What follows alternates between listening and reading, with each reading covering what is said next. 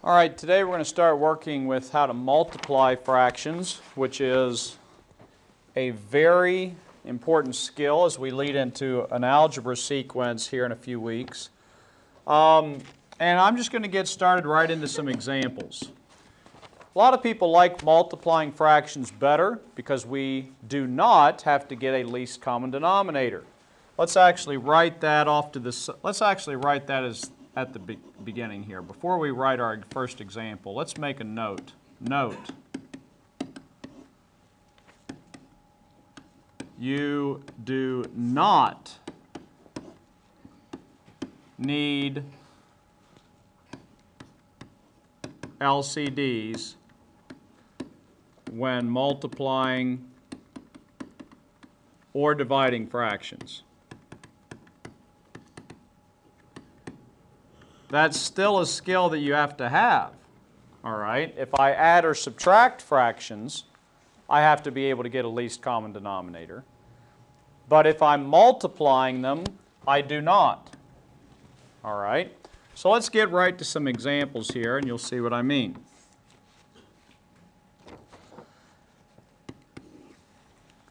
Let's say that I have 3/5 times 7/8. We'll just start with this one. And the reason I'm starting with this one is because there's no factoring involved. And I'm going to talk about factoring on the next example. We always look diagonally between the 3 and the 8 to see if there's any common factors, and there's not. And then I look at the 5 and the 7 to see if there's any common factors, and there's not. If there's no common factors diagonally, all I got to do is multiply across. What's 3 times 7? 21. What's 5 times 8? 40. And then you have to ask, is my fraction reduced? Just like we did before. Is that fraction reduced? It is. So that one's very simple, but most of them aren't going to be that way. Most of them are going to have some factoring involved, like this one. 5/6 times 4/5. Now remember what I said, we're going to look diagonally for factors. Remember, factors are numbers that will go evenly into a number. Let's look at this 4 and the 6.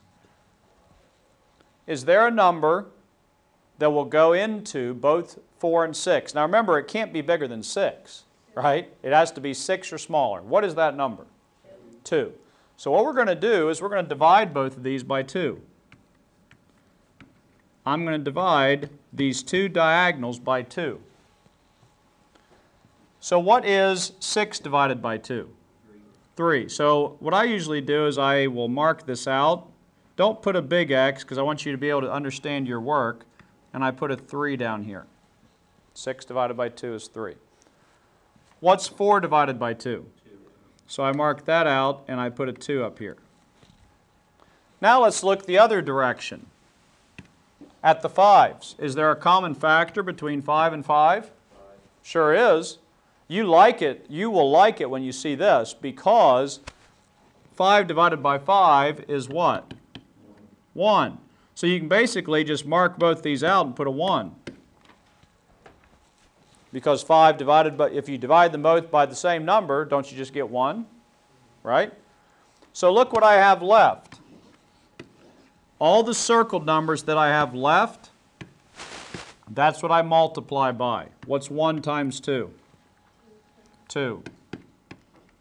Over, what's 3 times 1? 3. The answer is 2/3. Okay, so you have to be able to factor diagonally before you do anything.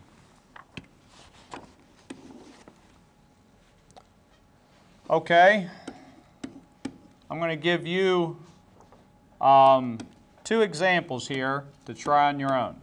Try that one and this one.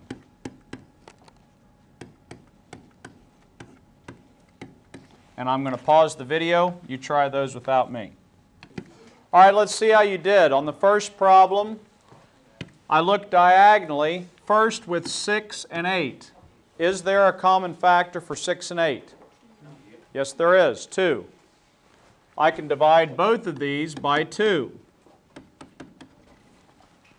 And we always must do that. If you don't do that, you're going to wind up with big fractions that are hard to reduce.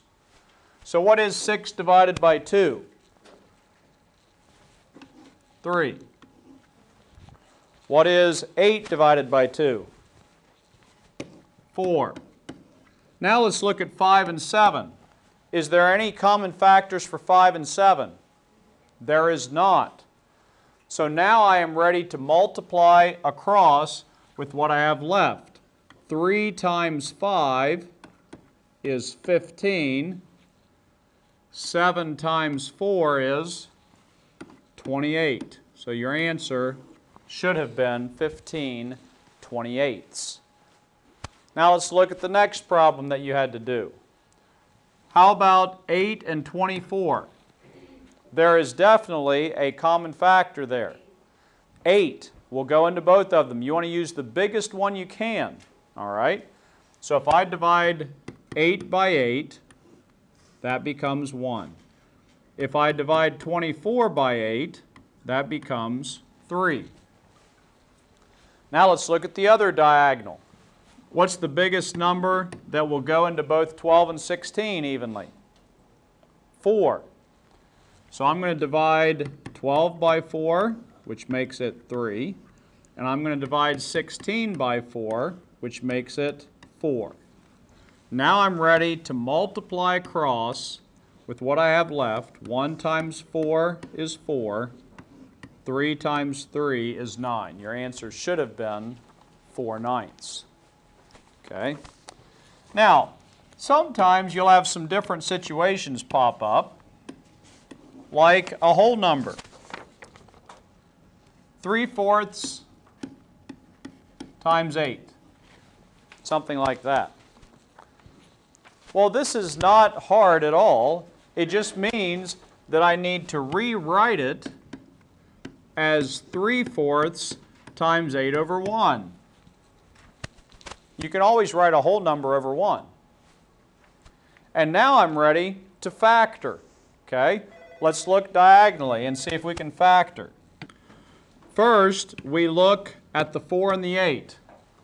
What's the biggest number that will go into both 4 and 8? 4. So I'm going to divide 4 by 4, and I get 1. I'm going to divide 8 by 4, and I get 2. How about 3 and 1? What's the only number I could divide them both by? 1.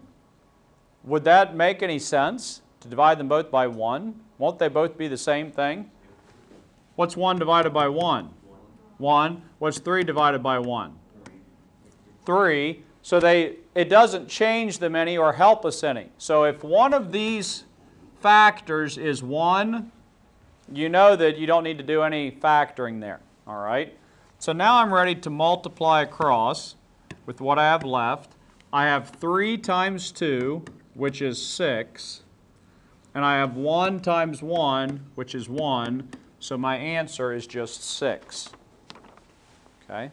So if you have a whole number, you just put it over 1.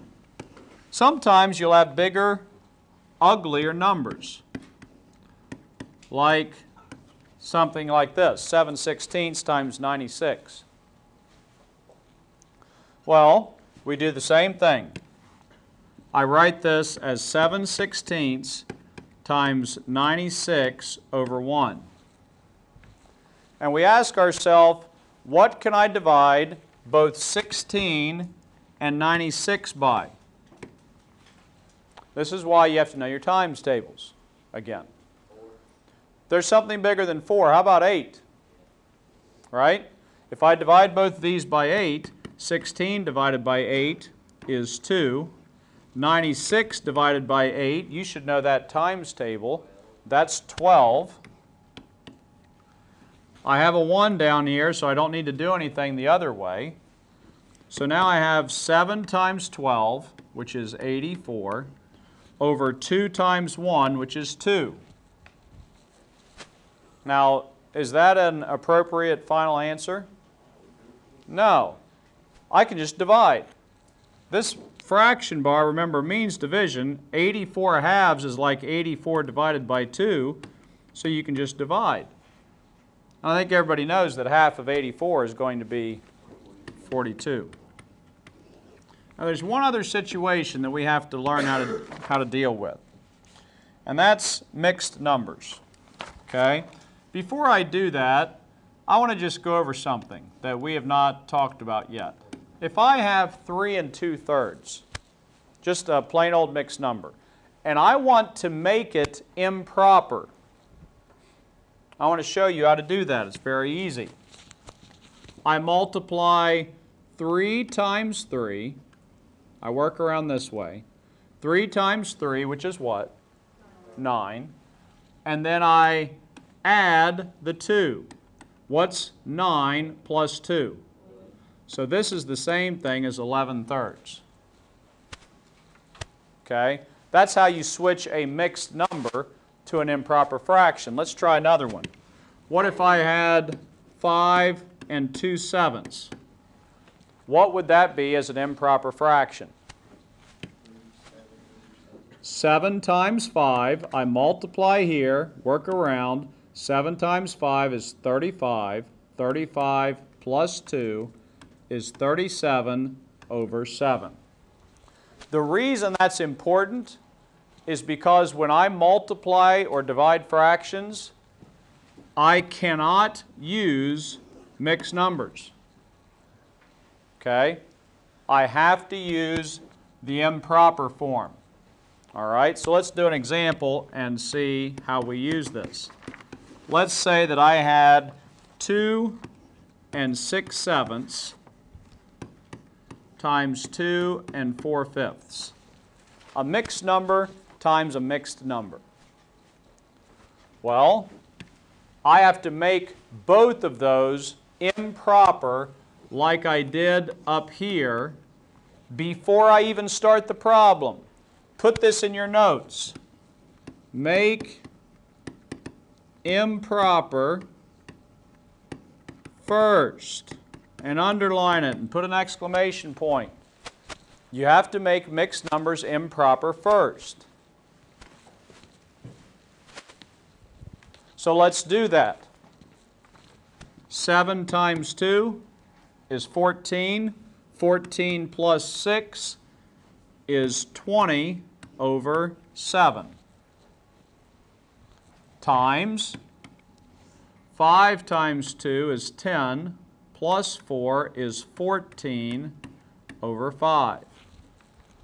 And now I'm ready to multiply these using my factoring.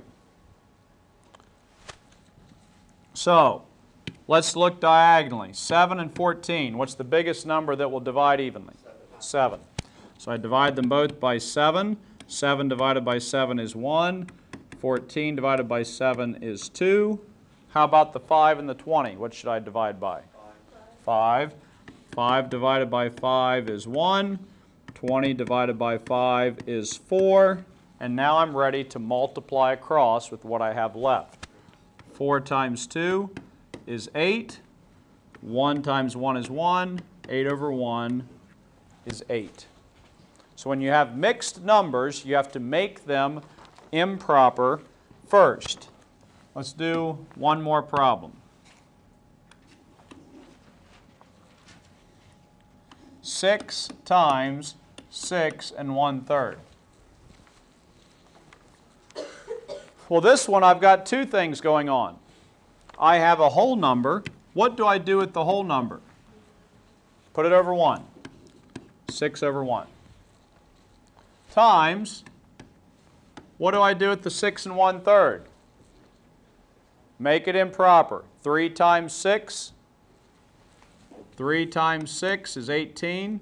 18 plus 1 is 19 over 3. We have to make it improper before I ever do the problem. You cannot multiply or divide with mixed numbers. So I try to factor. Is there anything I can factor? There is, isn't there? What can I can factor the 6 and the 3. What am I going to divide them both by? 3. Divide this one by 3, I get 1. Divide 6 by 3, I get 2. The other way, I have a 1 down here, so I don't need to do anything. I'm ready to multiply across. 2 times 9 is 38. 1 times 1 is 1. 38 over 1 is 38.